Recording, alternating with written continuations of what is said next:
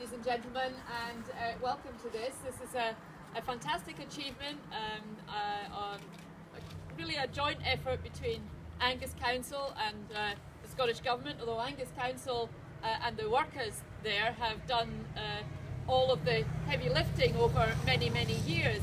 I was impressed by how much effort had to go into the design of this, to the specification, to understanding what was absolutely necessary, and yet once the construction started it went relatively quickly.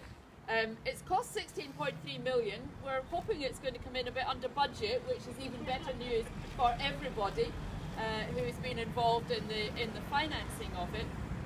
But it is testament to one of the issues that we really do have to tackle just now, which is the effect of climate change on the circumstances within which we live, and it is leading to, rather than the global warming some people used to gleefully think was a great idea for Scotland, it is actually leading to us becoming much wetter, and the flood events, the rainfall events becoming much more sudden and much sharper. And Brechin is not the only place that's suffering in this way.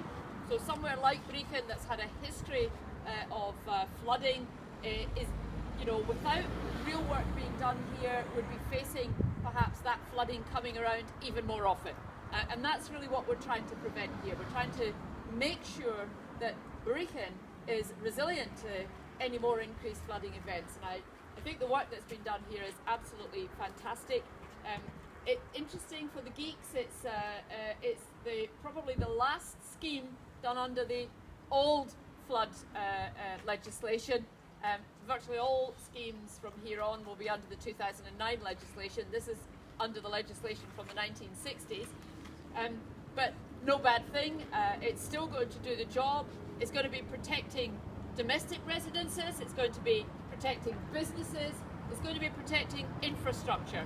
So that's three big hits, and I know that there's also been some great side effects and advantages out of it, just from some of the landscaping and the additional kind of community benefit that's been built into the whole process. So I hope everybody feels that the inconvenience and difficulty that has been perhaps over the last few years while it's being built, I hope everybody feels that it's worth it to know that their homes, businesses and roads are safe from here on in. That's what flood prevention is all about. It's about people feeling safer. It's a big challenge for us. It's one that the Scottish Government is up to meeting, and I know that local councils like Angus Council, the length and breadth of Scotland, are up to sharing that challenge with us. Thank you very much.